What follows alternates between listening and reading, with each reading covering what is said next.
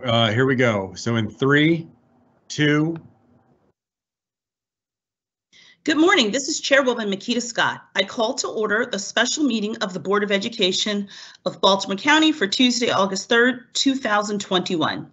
In accordance with the Board of Education's amended resolution approved at the October 13th, 2020 board meeting, in the event of a medical or health emergency related to COVID-19, the board chair, in consultation with the vice chair and the superintendent, may declare that a board meeting or a board committee meeting be held remotely in its entirety without the physical presence of board members, or in a hybrid manner with only some individual board members participating remotely, subject to the establishment of a mechanism that would allow each board member the opportunity to fully participate in the meeting despite not being physically present, and that would allow the public to also remotely attend those portions of the meeting that are open pursuant to the Maryland Open Meetings Act by being able to listen and/or view those portions of the meeting.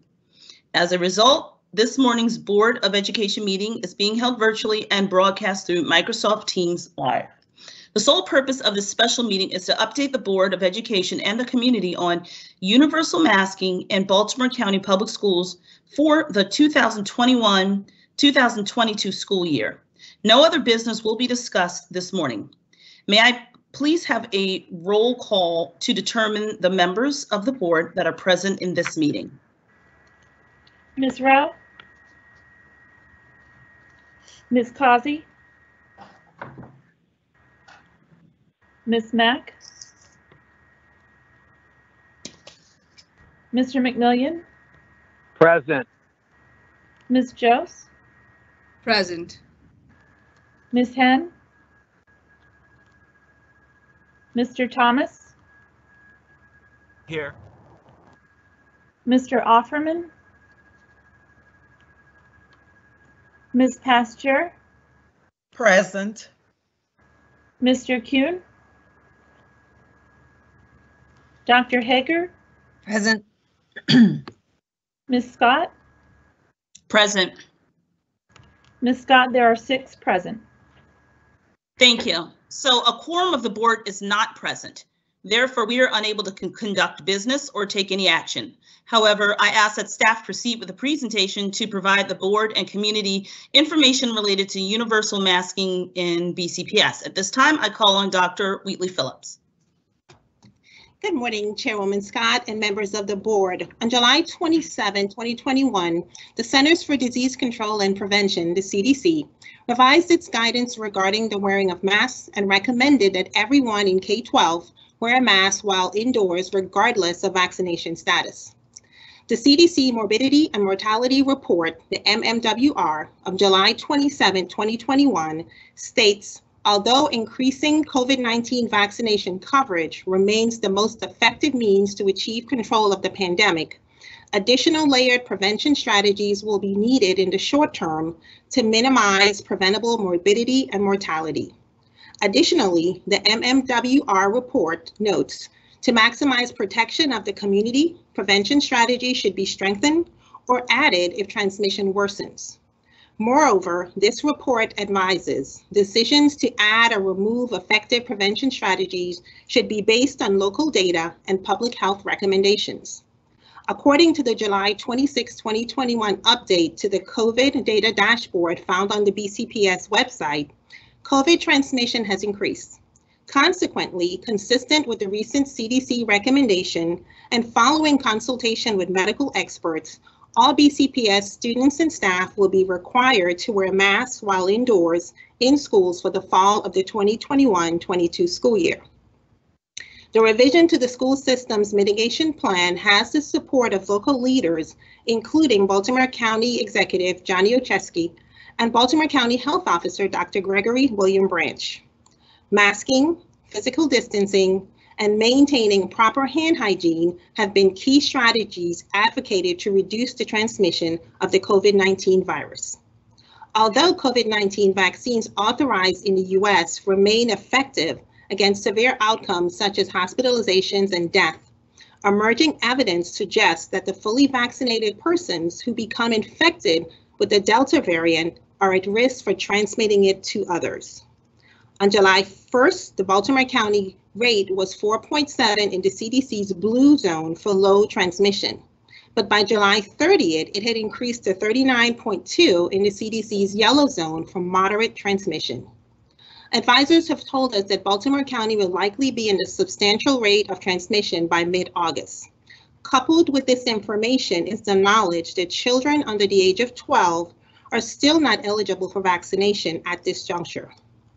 It is with these factors in mind, and at the guidance of staff from the CDC, the health experts from Johns Hopkins, and the University of Maryland, that universal indoor masking for all Baltimore County teachers, staff, students, and visitors in K-12 schools, regardless of vaccination status, has been instituted for the fall of the 2021-22 school year.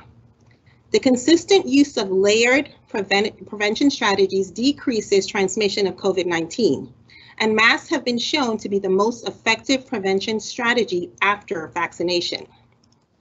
The correct and consistent use of well-fitting masks will reduce the number of close contacts requiring quarantine and missed instruction. Baltimore County Public Schools will continue to monitor regularly and adjust guidance in consultation with our health experts. We have received several inquiries related to the virtual learning program. The opportunity to register for the program was originally announced to all BCPS families in mid-May and was accompanied by a parent information session held on May 19th, 2021. This session was recorded and posted on the VLP website. At that time, the deadline to register was May 31st, 2021. However, on June 4th, in order to be responsive to students' needs, BCPS announced to all BCPS families that the enrollment window would be extended to July 2nd, 2021. This second deadline was necessary to implement and enforce for planning and staffing purposes. As such, we are no longer accepting enrollments at this time. Thank you, Ms. Scott. Our staff is available to answer questions at this time. Thank you for that, Dr. Wheatley Phillips. And do I have any questions from any board members? If you have questions, please put your name in the chat so that I can properly call on anyone who would like to hear additional information or have additional questions. But that was very thorough. Thank you for that.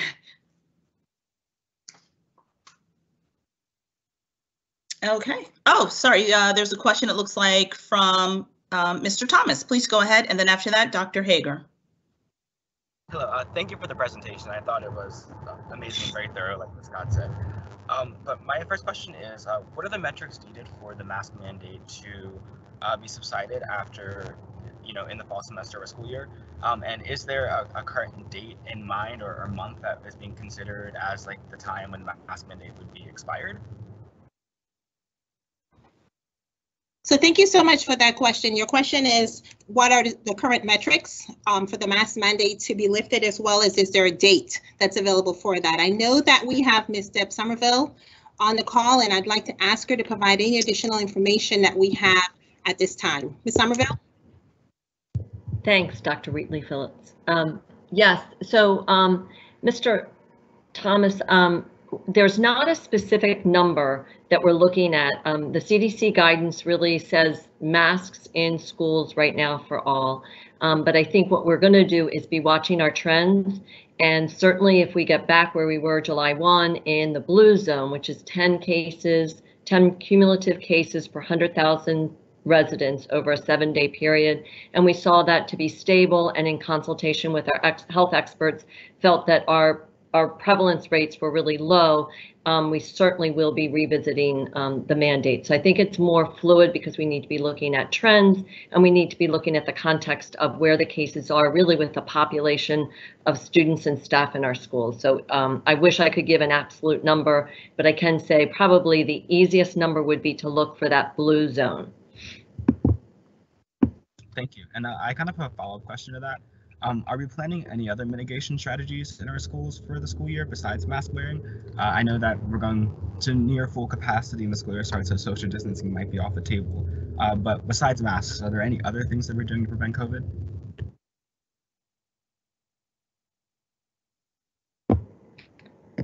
Sure, absolutely. So layered prevention strategies remain in place.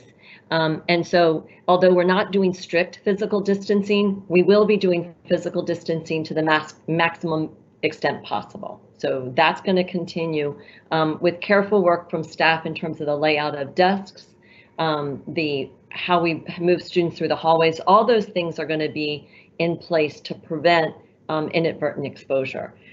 We are also adding screening testing this year. We're working with the state and the federal government to obtain tests and use those in targeted ways to support mitigation.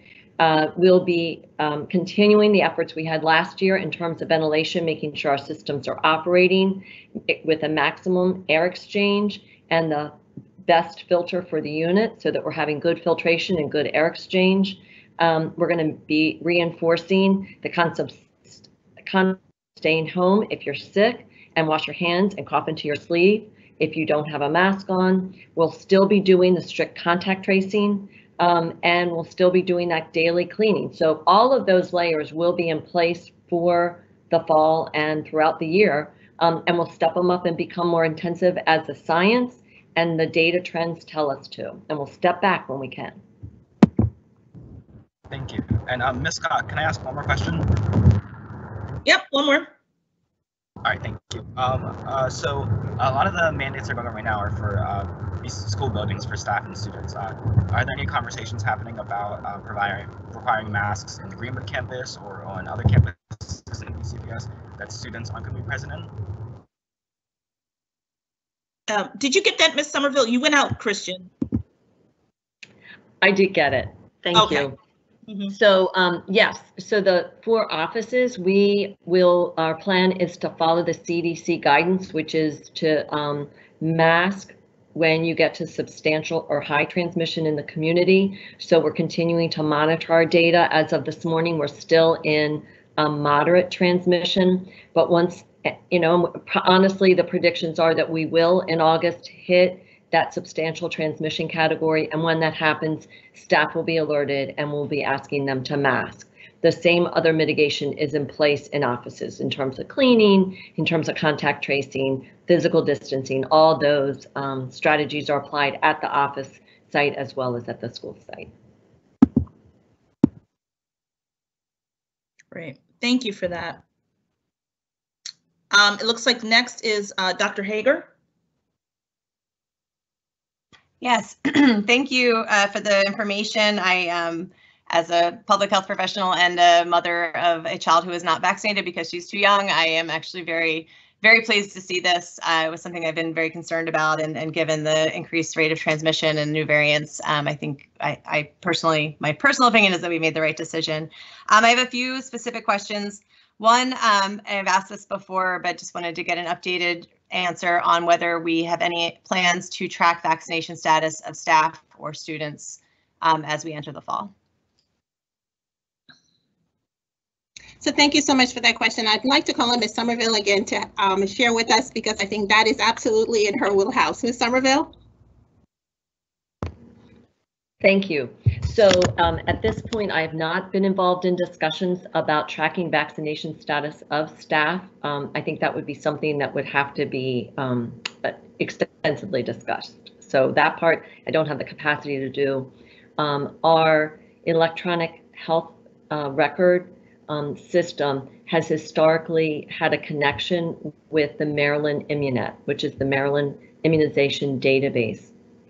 And so any vaccines that students receive are automatically uploaded into the Immunet, and they are downloaded into our registry so that we're able to track, honestly, MMRs for students and make sure that they're compliant with state requirements. We can use that registry to look at vaccination rates, and we can certainly do that. At this point, there's not a discussion to track students individually, but would we be able to look it up because of our Immunet registration? Absolutely, we can determine that. And do you have an idea of how many Baltimore County Public School students who are eligible are vaccinated, or is it, I feel like because it's under 12 aren't eligible, it might be challenging to make that calculation? Off the top of my head, I couldn't give you overall. I can say that if you look at, if you look at the COVID dashboard for the county, we can kind of make some extrapolation because most of those students, most of the children under, so I think the age group goes up to 19 and they break it into 2 chunks, but it's less than 50%.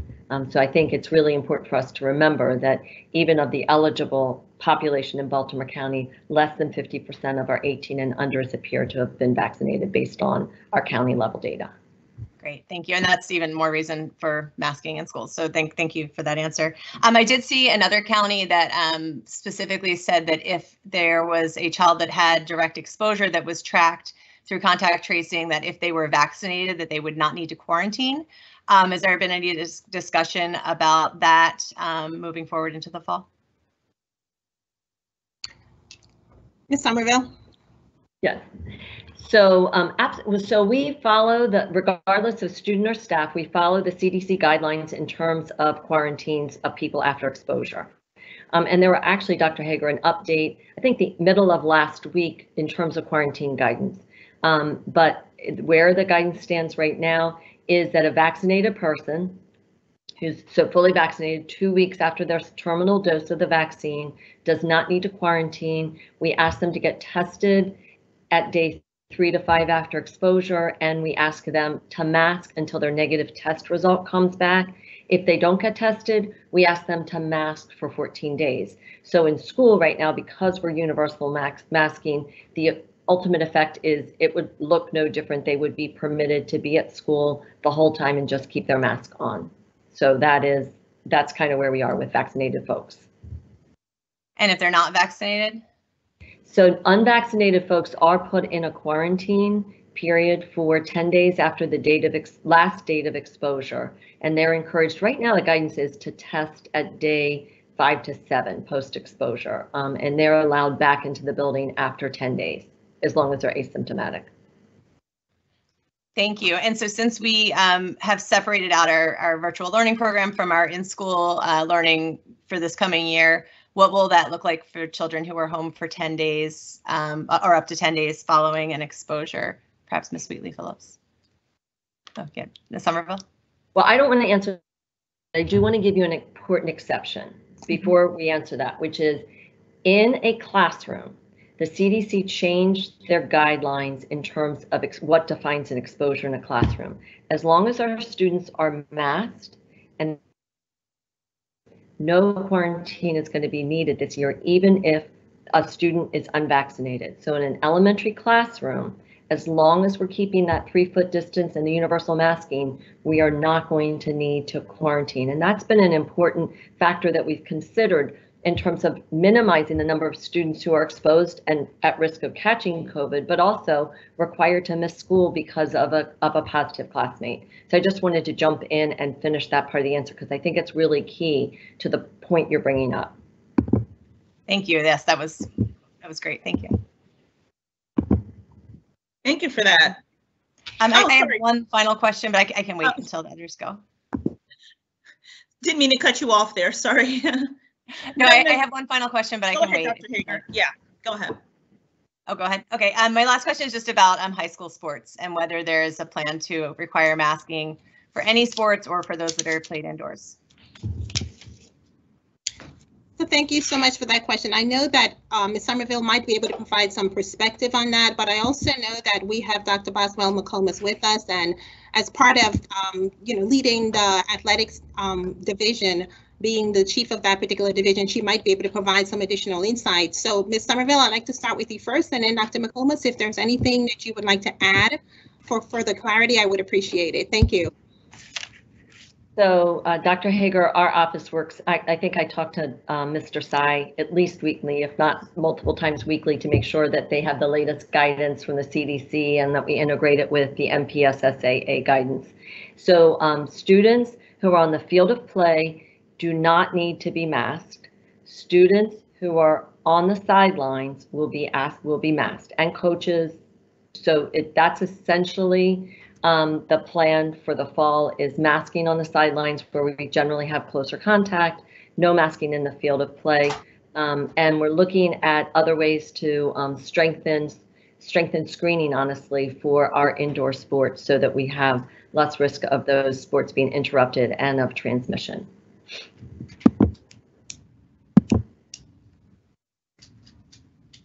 And I will just share that, as Ms. Somerville said, I have really nothing more to contribute. She really laid out exactly our approach. Thank you. Thank you all so much. I really appreciate all of your answers to the questions, and I just hope everyone who can get vaccinated gets vaccinated. So thank you. Ms. Scott, Okay. I have a Next we question. Oh, In okay. regards- This is Mr. McMillian. Yes, So please.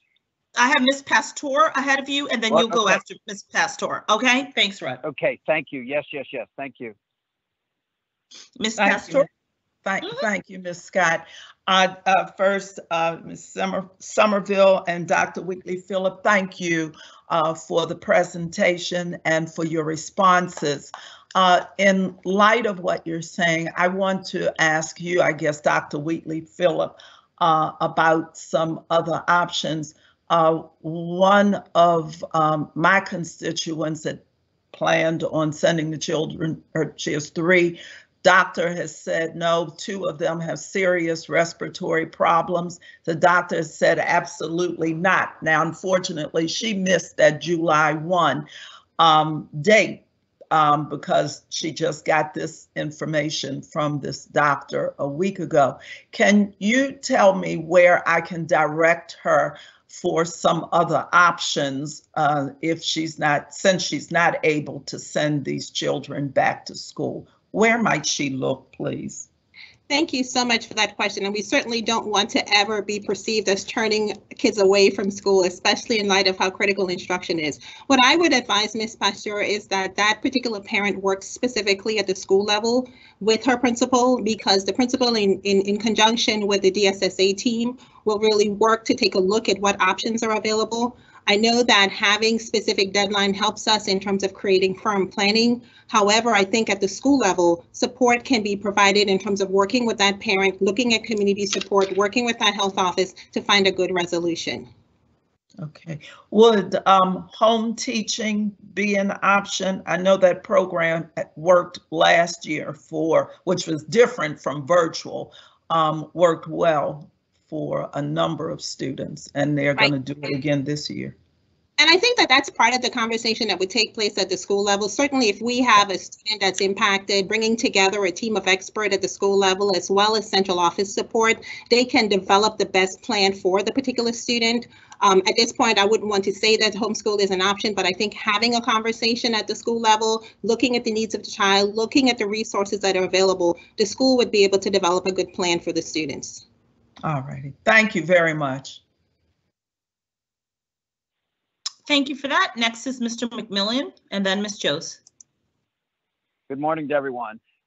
I Good would morning. like Ms. Summerfield or Dr. McComas or someone to clarify field of play. You know, volleyball is played indoors on a hardwood court. Would the players on the court need to be masked? Thank you.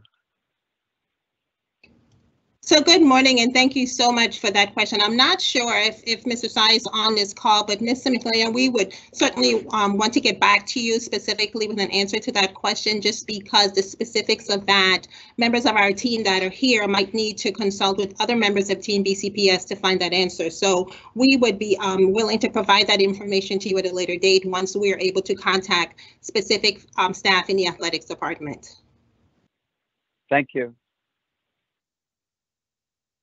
Okay, next is Ms. Jose.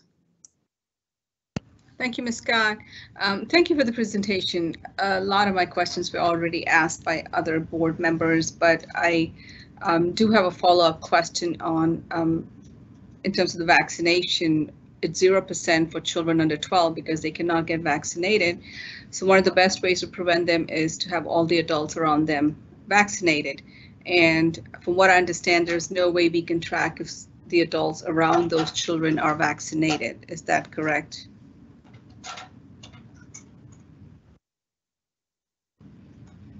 I'm sorry, I'm going to invite Ms. Somerville in, but I do believe that as part of personally tracking individual staff or adults, I think there are some restrictions regarding that. just because they're rights and privacies that are inherent to each individual. So it would be difficult to do that. So is there another aspect of the question we can help with? Because I don't know that we would be able to specifically track and share that information. Okay, so, but in terms of Baltimore County Public Schools, there is immunization records that public schools do require, whether or not you're vaccinated. Is that, I mean, I know it's too new to incorporate that, but that is a part of the Baltimore County Public Schools requirement, correct? To see if you're vaccinated or not against common communicable diseases. Right. In terms of public health, having a record of vaccination is part of the enrollment process for students. We do know that some students have exceptions because of religious beliefs. Ms. Somerville, this is your wheelhouse, and so I'm going to invite you to turn on your camera and come in the event there's something additional that you could share regarding this in terms of vaccination and how that information could help us to ensure that we're keeping all students and staff safe. Right. So thank you, Dr. Wheatley-Phillips. So the state establishes the vaccination requirements that Baltimore County Schools enforces. So right now, COVID is not a required vaccine. As we've all talked about, it's not even available to our youngest learners. So it's not required, but we would, if in some period of time it was required, we would have the ability to track that, absolutely. But right now it's not required, and it's not that we would be tracking in that way. Okay, thank you, and thank you for the presentation. Great, thank you. And oh, it looks like there's another question from Mr. Thomas. Thank you. So my question is, are there any consequences in place right now for maybe students that would refuse to wear masks in schools, or for parents that would not allow their children to wear masks in schools? What type of consequences are currently being established, or are there any? Thank you so much for that question. You know, within BCPS, we really strive to maintain a culture of care and support, not only for our students, but also for our staff. And we truly believe that it takes a village to raise a child, and many of us are familiar with that. What I would share at this time is that because this mandate was just implemented, we will work with school leaders, we'll work with our PTA partners, we'll work with our parents to ensure that the guidelines are met. We don't want, as a school system, to turn away students, but health and safety is most important. And so as this is a plan that was newly implemented, we will work with school partners, parents, to ensure that the guidelines are being followed. Thank you. And who will be primarily responsible for ensuring that, if there's an answer to this yet, who's wearing masks in schools? Will it be teachers that are overseeing the classroom? It's going to be administrators, or is that still in the process? Absolutely, that is still in the process, because it truly is a village attempt to ensure that kids are safe and that they're learning. And those plans will be developed in collaboration with not just only central office staff, but also with school-based staff as well. So thank you for that question. Of course, and I have one final question. I think they're the same answer might be applied here.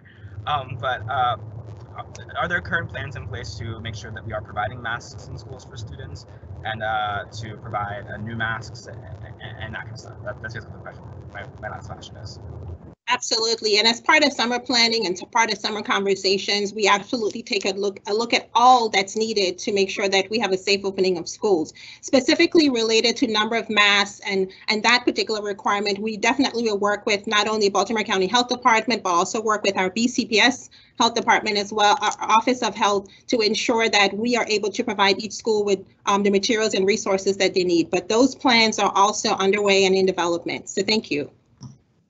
Thank you. And do we have a date in mind for when all those metrics, when that information will be public, like those plans? Is it going to be before the start of the school year?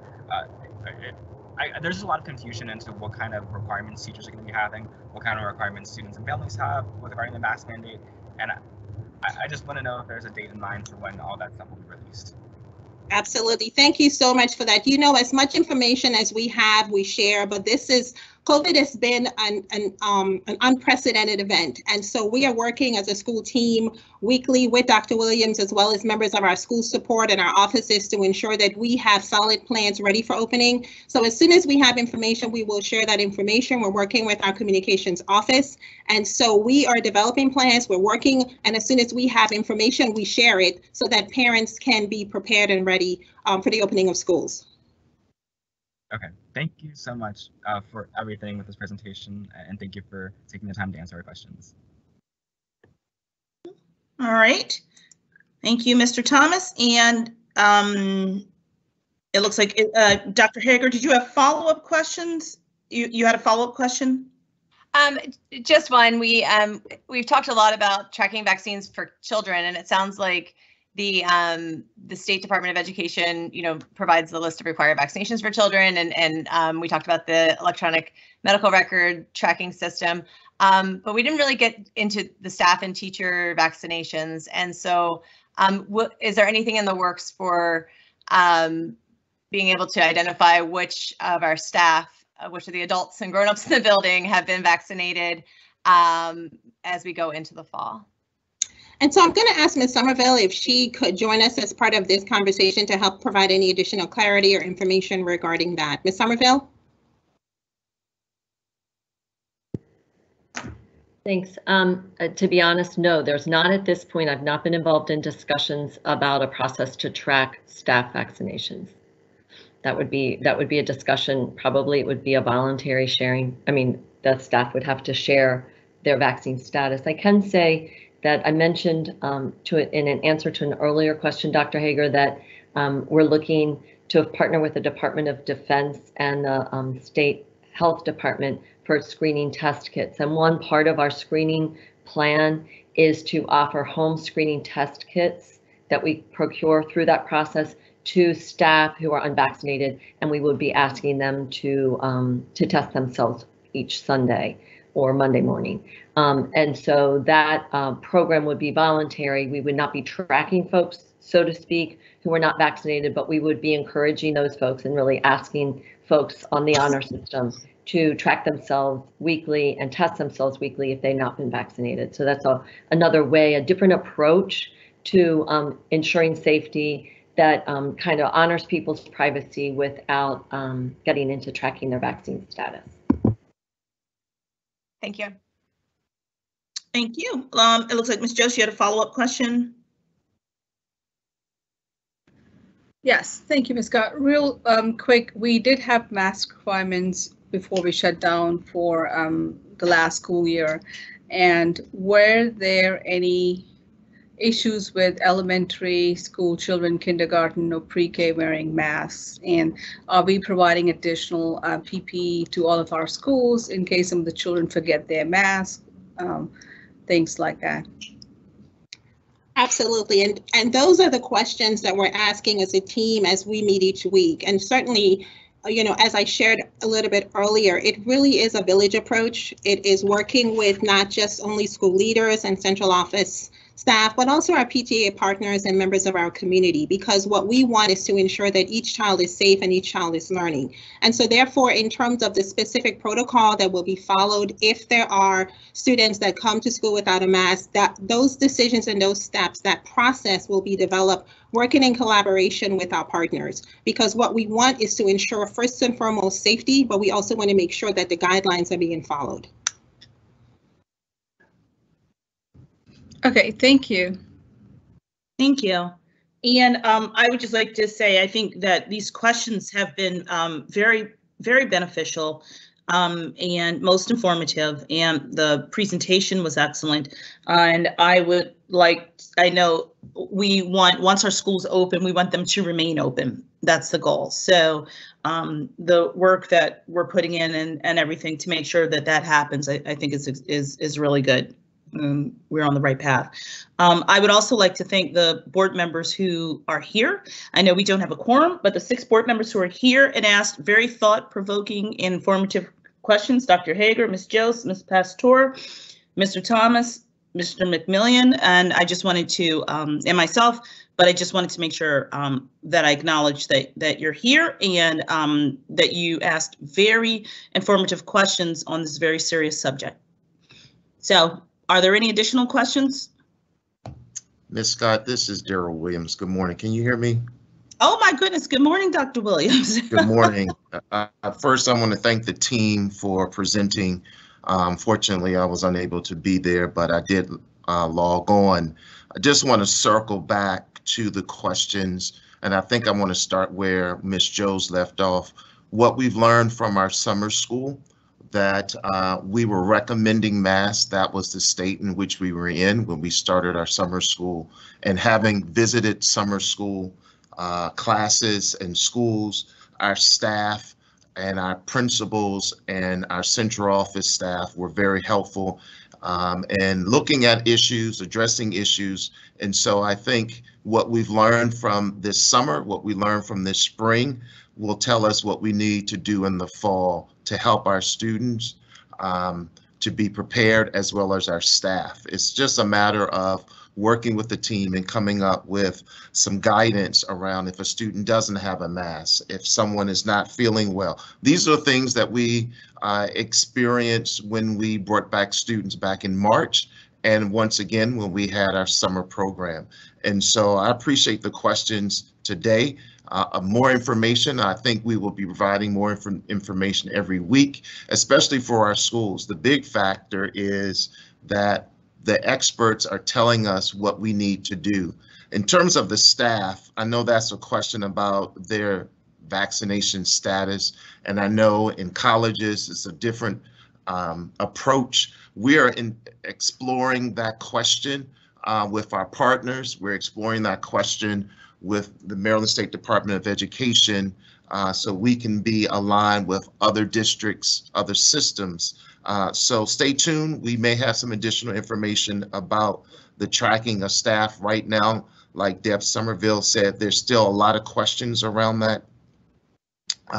In terms of consequences for masking, we still want to encourage our students to mask.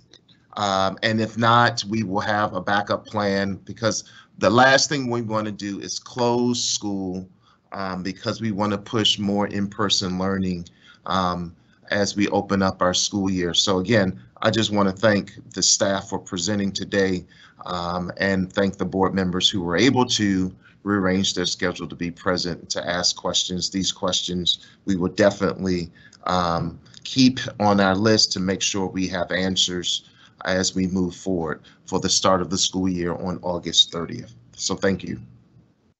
Great. Thank you for that, Dr. Williams. And thank you, staff, for an excellent presentation, and board members for your very thought-provoking questions. And I think that we have a plan going forward. Were there any other questions or comments? Okay, hearing none. The last item on the agenda is announcements. The next board meeting will be held on Tuesday, August 10th, 2021 at 6:30 p.m. I thank you all for joining us this morning, and the meeting is now adjourned. Thank you. Thank you all so much. Have a good